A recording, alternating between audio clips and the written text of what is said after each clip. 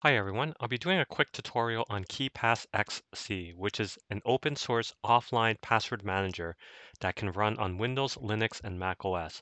Chances are that you have multiple user credentials for things such as your email, banking, online subscriptions, and more. And instead of keeping them in a text file, what KeePassXC does is stores all this information in a secure encrypted file on your computer.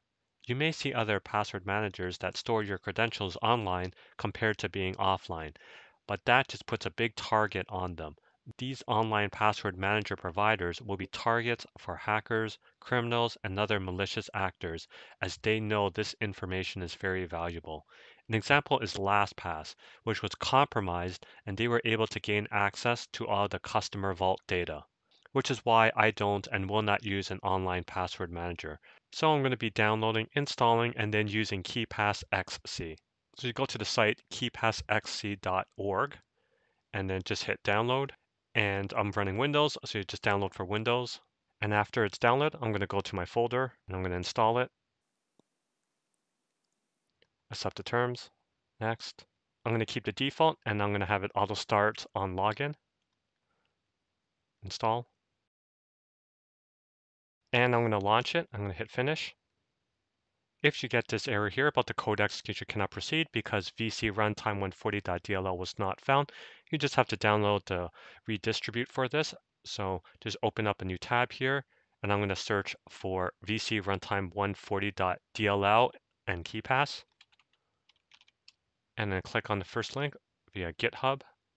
And there's a link here about downloading the necessary library. You click on it, and I have an x64 version of Windows, so I'm going to click here. And it's done downloading. I'm just going to OK this error window and going to my downloads folder, going to install the redistribute, install. Okay, it has completed. So I'm going to run KeePass again, and I'll have a check for updates on startup. When you first start up KeePassXC, ask you if you want to create a database, open, or import a file. So I'm going to create a new database, and I'll just call it my database demo, continue. And here's the encryption settings. You define the decryption time, how long it takes. Higher values offer more protection. Database format, I'll use it as the default, KDBX4. And if you go to advanced settings, you get to change the encryption algorithm, the KDF, the key derivation function, the transform rounds, the memory usage, and the parallelism. Now the defaults are just fine, so I'll just keep them as they are, and you can always change them later if you want to. So I'm going to hit continue. And here's the database credentials. And you can go to add additional protection. And so you got your password that you can put in, and then you can have a key file. A key file is a file on your computer that you can use that is needed to open up the database as well. And then the challenge response, if you own a YubiKey or an only key, you can use this for additional security. This is what a YubiKey looks like. You plug it into your USB port, and then you can use it to provide additional security for your database. So going back, I'm going to do password, and then I'll do a key file. So for a key file, I'm going to add a key file. And then you can generate a new key file or choose an existing one to protect your database. So I'm going to generate a new one. I'll put it in my downloads folder. So I'll call it my key file.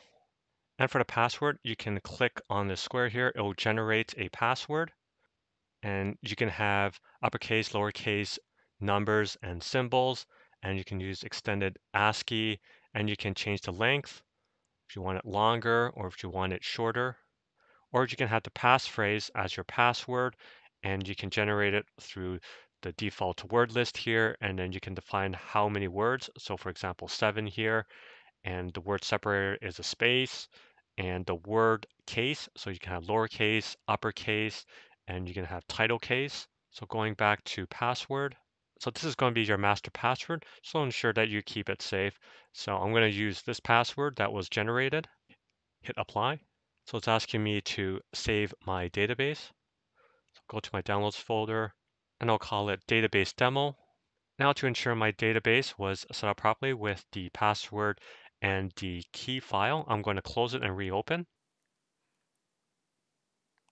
Open.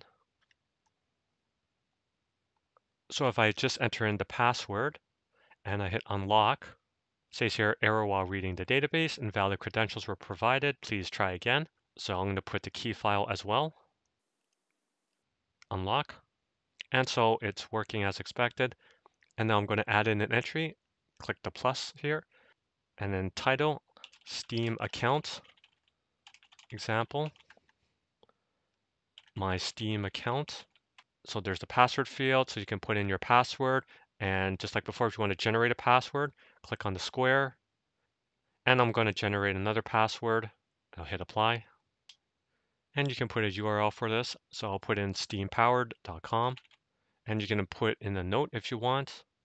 And next option is advanced. And under here, there's additional attributes that you can add. And there's attachments that you can put as well. So you can attach files using the add button. Next is icon, and you can change the icon that you have here, or you can select a custom icon.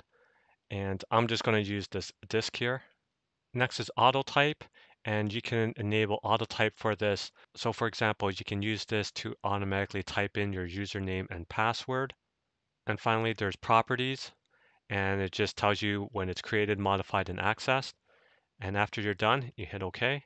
And if I go to my entry here, right click, and there's a keyboard shortcut for copy username, Control B, copy password, Control C, and copy URL, Control U. And what's great about it is that if I copy the username, for example, you'll see at the bottom right, it'll clear the clipboard in 7 seconds.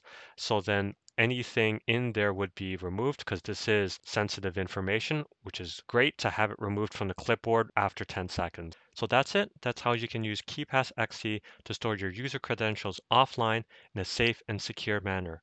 I hope this video was useful, and I thank you for watching. Bye now.